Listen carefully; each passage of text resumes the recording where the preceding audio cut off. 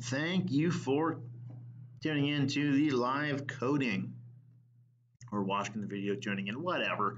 Anyway, we are working on LCD display, and yes, we have been going on this for a little while, but I think we just got to a great point. We have all of our characters, all of our digits represented, and we've been working on starting the multi-character, which totally didn't work how my original thoughts of just concatenating these structures would, but that's okay. We're finding a style, we're finding something that starts to work. We're starting to see similarities. We're starting to see the pattern, and that is beautiful. I love patterns. I really, really do. And I love the patterns of the Gang of Four book, but that's not the pattern we're talking about. We're talking about similarities in the code, and we want similar things to look more similar, which is what we're seeing here. So how do we make this work? How do we continue this? How do we refactor this, clean it up so that we don't have this hard coding, because that's going to not work. Really, it's how do we get this? How do we get these? These are the only pieces that are missing. Well, a simple one is we need each digit individually. So we're going to take our input, not all caps though. We're going to take it as a string, flip that. It's our digits. We're going to go 4.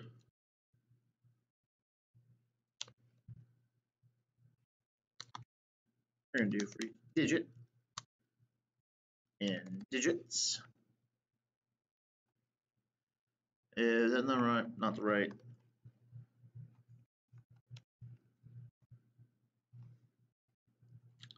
Do for each. And digits. Char, digit, and digit. Oh, for each, right. Wrong syntax. I've been out of C#. Well, I haven't done this for each loops much. I start to go into link. I don't know. I wasn't thinking clearly. Anyway, for each digit, we are going to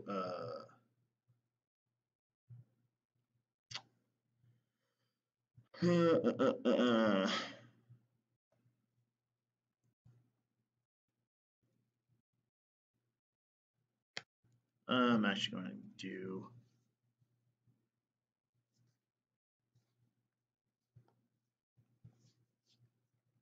the char array. So right now I'm thinking I'm just calling LCDify for each digit, but that's not going to quite work.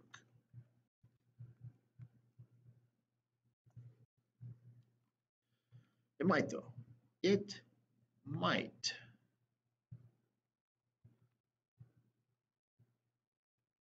So I'm thinking about how I can just call digit and get. So if we have this input 7, 8, 9, so parse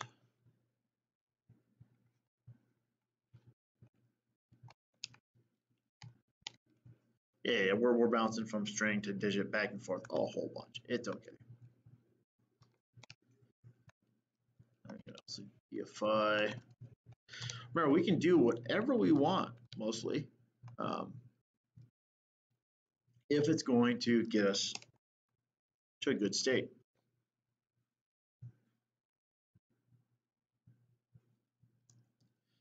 So string result equals LCDify. So I need that up here. String result equals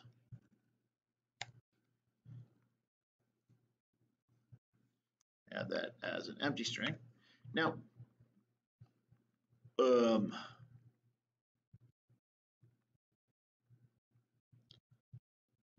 just call display. It's gonna be an empty string, and we're just going to assign it. We don't really. That's not really what we want to do. We want add next digit. That's what we want.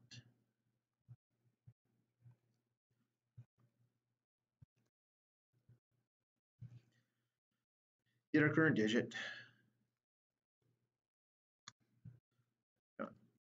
Use this little trick. Do stuff in there. Okay. Display is going to be our display, and our just call it LCD. LCD digit. We're going to give it our LCD digit. And we're going to do that every time. Now that breaks for some reason. I'm expecting, okay, I actually don't know why that one's breaking. That one's really weird. Out of range exception. Interesting.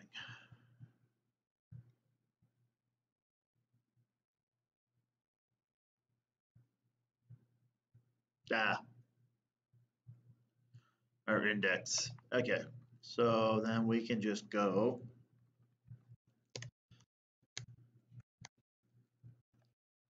no empty. Oh, if result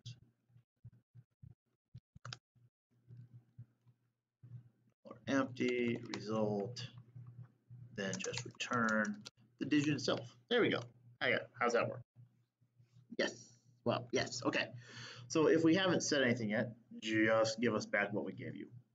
Seems reasonable. Makes everything work. What if we now just return display? Does that work? It works. That seems to be fairly generic, or 24 input equals 0.3. Does it work? It works. Or input equals 10. Okay. So this is really if input is greater than or equal to 10 for everything except these.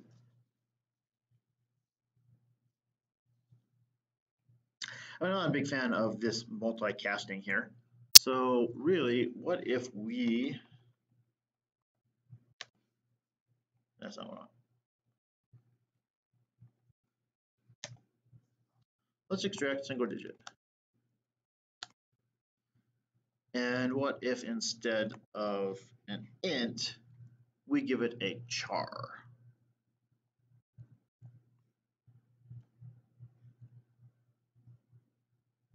So let me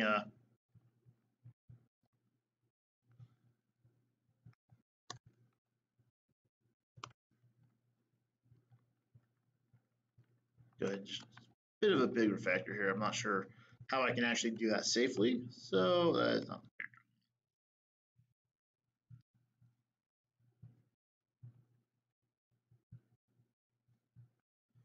Okay. We don't have any. If we don't find it, return 0. Okay, we got char. So instead of this casting, let's do string LCD digit equals single digit.